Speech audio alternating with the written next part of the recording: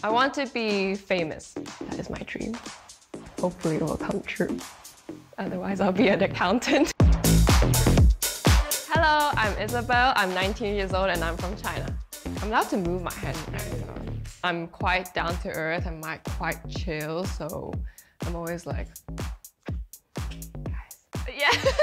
I joined this competition because I joined the show because I really like modeling. But it's been a very difficult time for me, especially trying to balance my academic side, studying accounting and finance. Woo!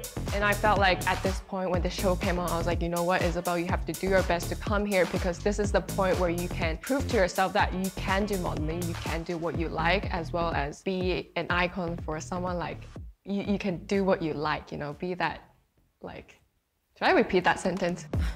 超模是我，革新10月13日起晚上10点 ，AXN 首播。